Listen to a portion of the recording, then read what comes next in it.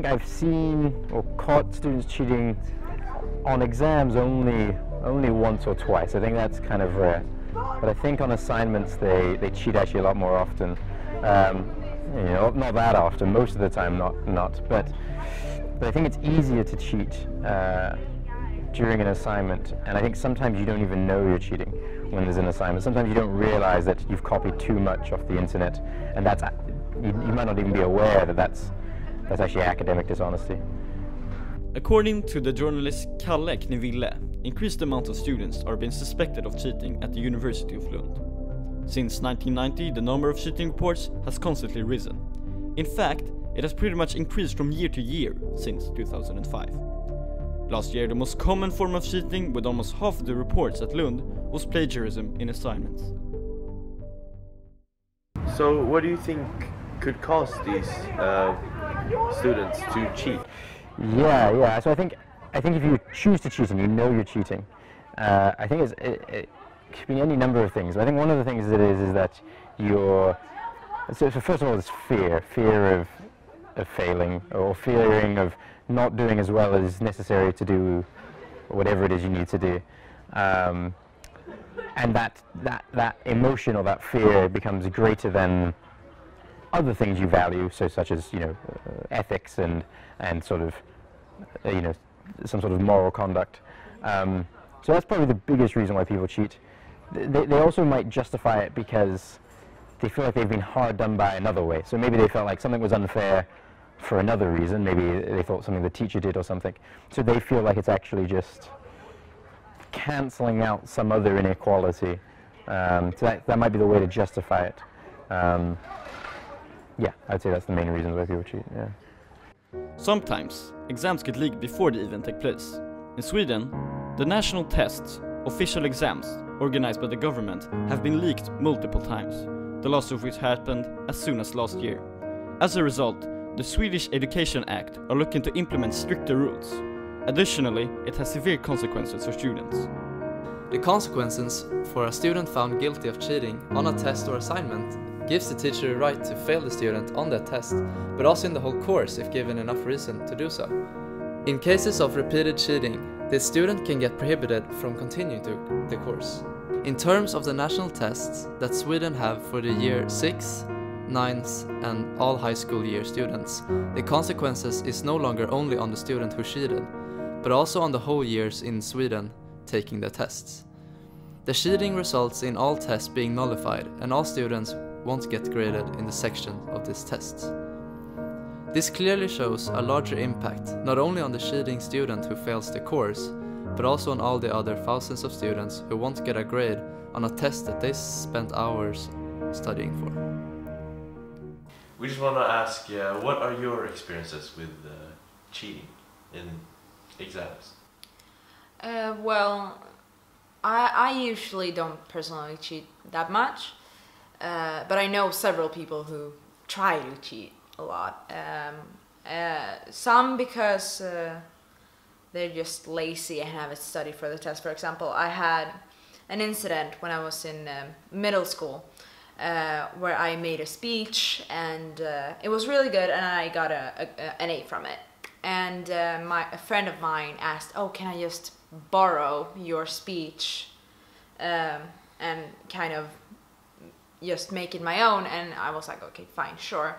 And she ended up just copying my entire speech in front of the teacher, and the teacher didn't notice, but eventually she got an A. And I think that's cheating in a form of laziness. She just didn't want to do the work.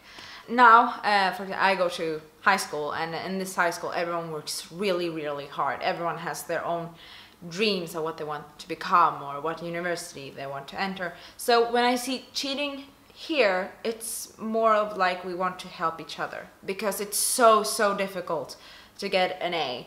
And for example, in the test, you can see, for example, the more popular kids who really have this pressure from their parents, showing each other their grade, their questions, and trying to help each other.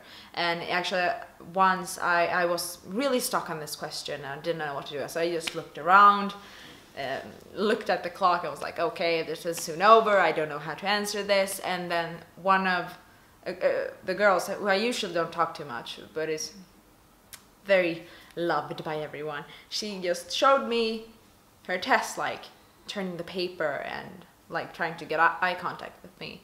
And actually, thanks to her, I was able to raise my grade. So, from my experience with cheating has been very, very diverse, if we put it like that, for different reasons. Yeah. Yeah. So cheating seems to be a community where the students can relate to each other's situation and try to help each other in order to raise their grades for exams and assignments. Although, does these actions affect how their grade represents their actual knowledge? Yeah, this is a hard question. Do the correct students get the correct grades? Yeah.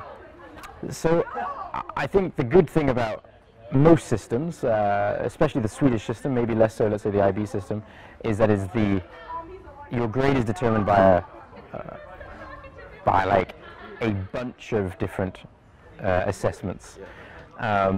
So there's obviously variability in a single assessment. And I think if you were to ask me, do you think a grade of a single assessment is always correct to the performance? It probably is for most students, but there's still like quite a few where it's probably a bit off. But over the averaging of a whole year, and with increased diversity, then I think a vast majority of the time it's correct. And also you notice patterns, right? So if a student does a lab report and a test and some other thing, in general, as a generalization, people tend to get similar grades on all parts. So you end up honing in on something that doesn't feel like a mistake. So yeah, I would say most of the time it's correct, is what I'm saying. Yeah.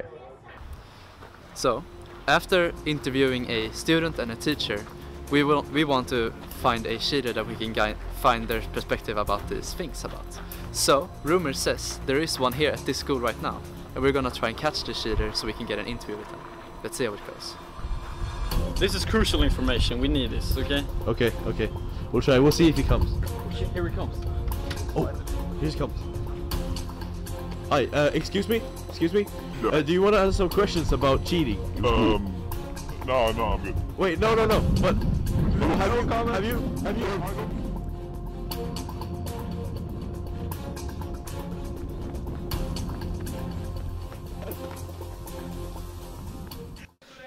So unfortunately, we couldn't get in touch with the person who was rumored to be a cheater.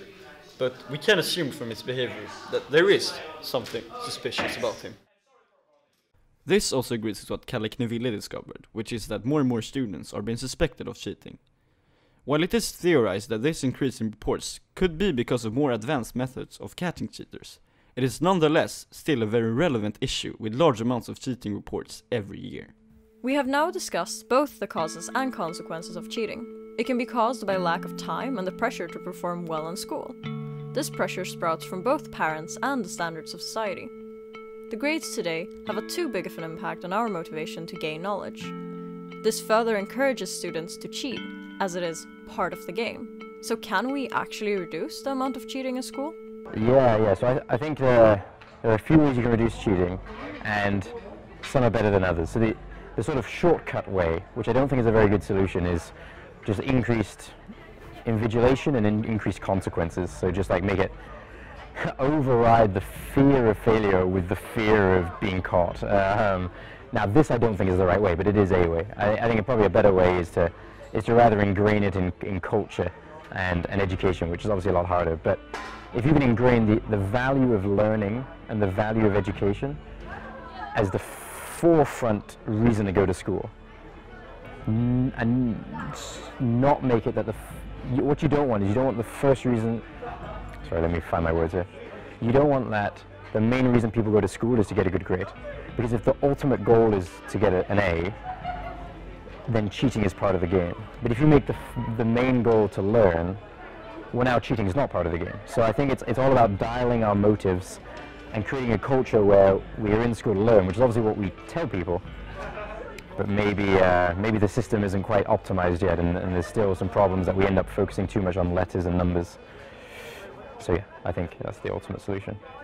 Cheating seems to in general appear more often in written assignments than exams. This is because students plagiarize without the knowledge that it is academic dishonesty. The cheating is often caused by the pressure from expectations, and that the fear of performing poorly on an assignment is greater than the moral of not cheating. The perspective from the students differ from the views of the teachers. Students use cheating as a way to relate to each other's stress because they have this pressure to perform. This creates a community between students where they help each other during tests and assignments to help carry the weight together. The optimal solution to reduce cheating is to create a culture where learning is the goal rather than acquiring high grades. While cheating isn't a rightful answer, it is an inevitable consequence of our achievement-driven society.